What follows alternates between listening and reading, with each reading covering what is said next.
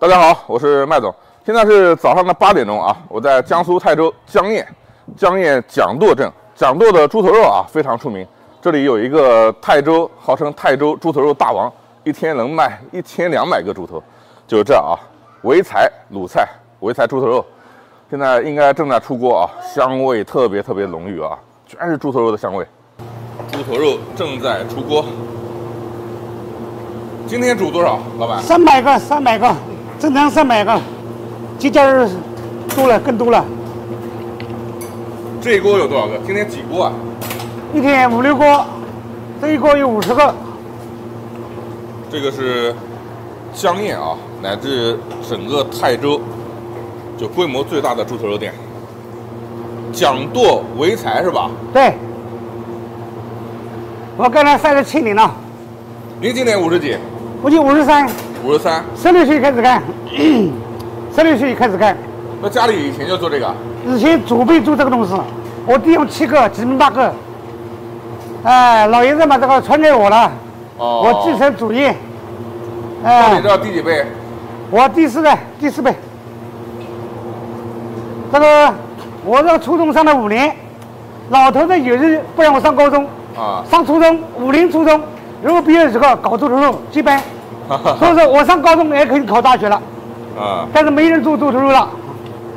那你也把猪头肉给做出来了？哎，对对，怎么说呢？现在做的是地方特色，江苏地标菜，泰州老字号，非遗美食。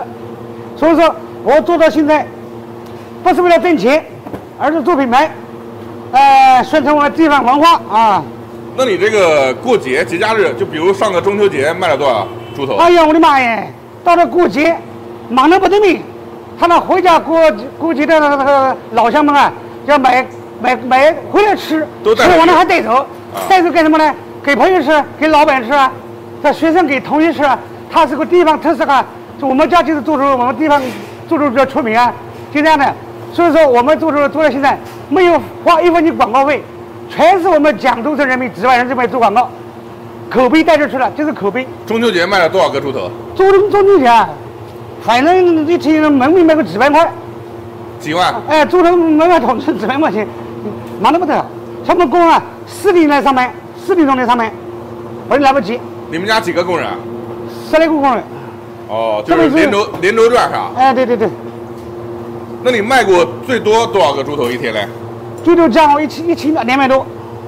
1200个？嗯，最多。那过年，过春节，他们猪头当礼品送，是礼品啊，土特产。就是串门拜年都得带。哎，土特产。这个现在多少钱一斤啊？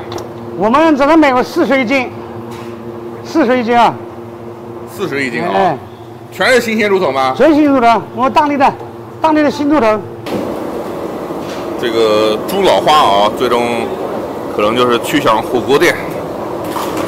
我们转了一圈啊，它这个车间算是我见过猪头肉这种规模化生产里头最干净的一家，你看，特别整齐。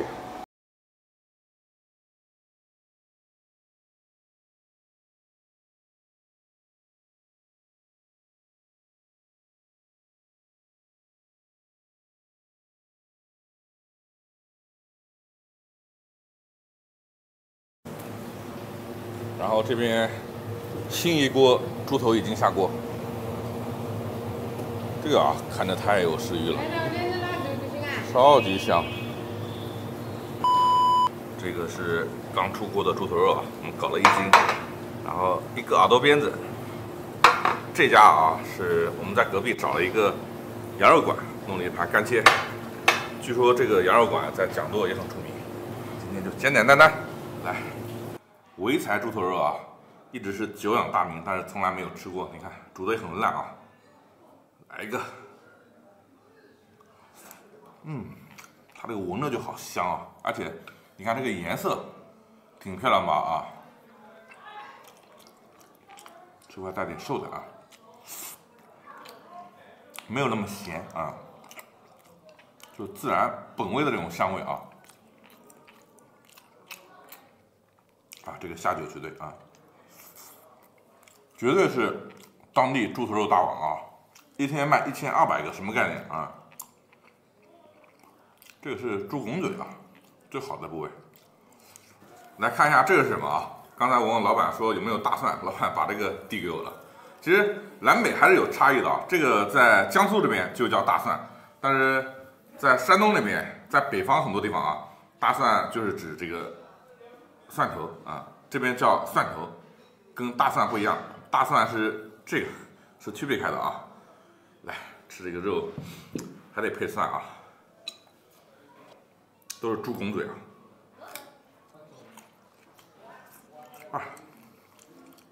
配上蒜啊，更香了。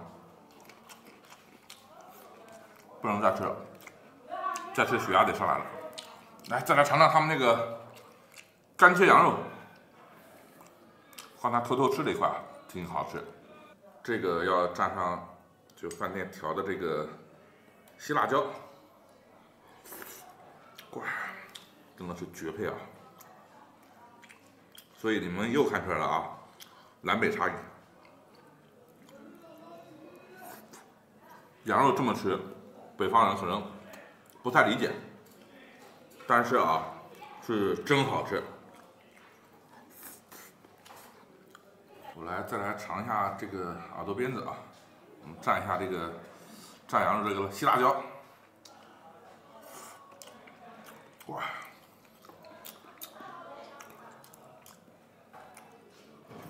掌舵潍柴猪头肉，掌舵正。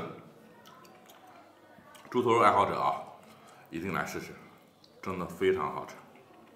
再蘸蘸这个辣椒水，绝对完美。最后再来一碗本地的小山羊羊肉汤。哎呀，又是营养过剩的一天啊！